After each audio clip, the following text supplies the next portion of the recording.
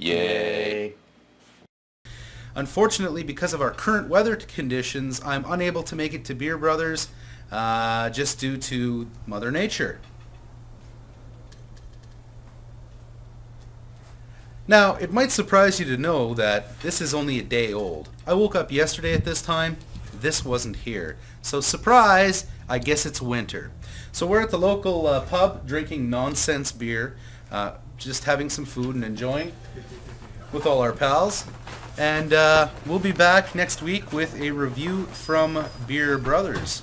Hey ho everybody, it's good old Mohawk Mike here, and it is a stormy, wintry day. If you've seen the earlier broadcast that I sent out, Ashley has invited us to come check out her beer collection, and I gotta tell you, it makes mine look sad. But the good news is we're here right now, and she is letting us try all these amazing beers. Like literally, you go into the fridge and there's like one of everything. It's amazing. I'm just starting off things right now with a Lowenbrau Original.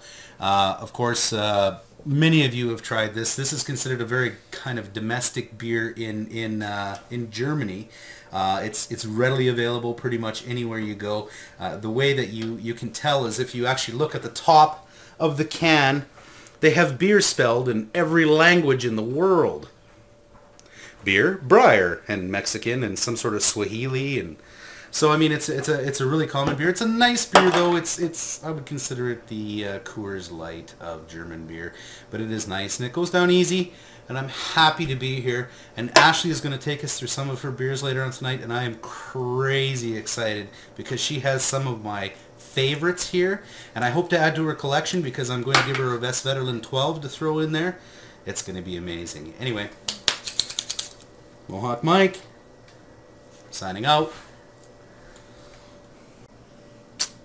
Hello. Hi, I'm Ashley.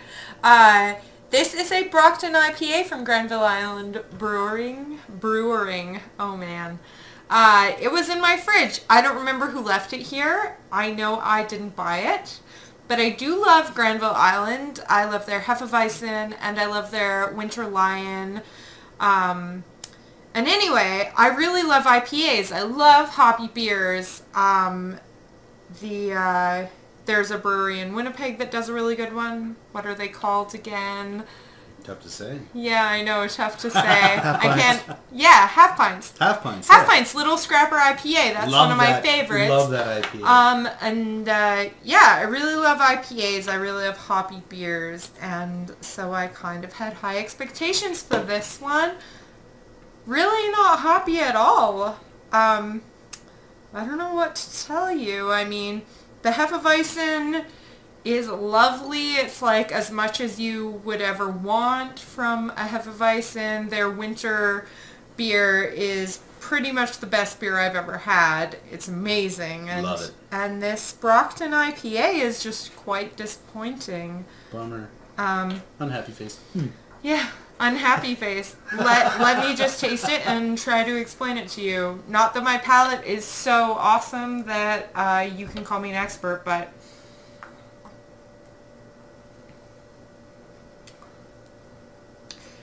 so it's slightly bitter, a little bit rich, but there's like no hops in here whatsoever. That's as much as I can tell you. Like, it's just very disappointing.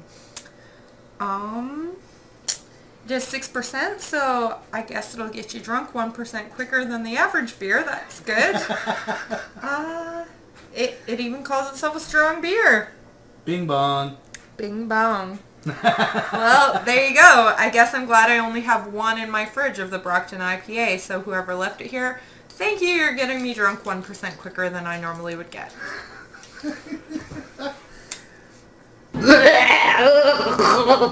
Dude, what's wrong with your horse? Sick.